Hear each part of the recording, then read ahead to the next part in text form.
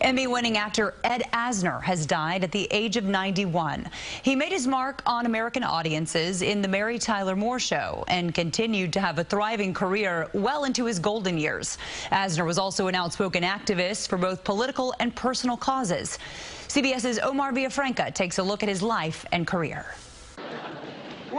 Ed Asner got his big break playing the gruff but lovable television news boss Lou Grant on The Mary Tyler Moore Show. You know what? You got spunk. Well, I hate spunk. Time magazine put the sitcom on its list of 17 shows that changed TV. Baxter, will you knock it off? Asner relished sparring with Ted Knight, who played the newscaster, and Gavin MacLeod as the head news writer. Give me that list of words that Baxter mispronounced on last night's show. Chicago. Their on-scene chemistry was the start of an enduring friendship. They taught me to laugh. They taught me to release myself, to enjoy life. When the Mary Tyler Moore Show ended, Asner reprised his role in the TV drama Lou Grant. The show won critical acclaim. Asner is the only actor to win the Emmy Award for both a sitcom and a drama in the same role. Asner was born in Kansas City in 1929. He was raised in an Orthodox Jewish household, but became an agnostic.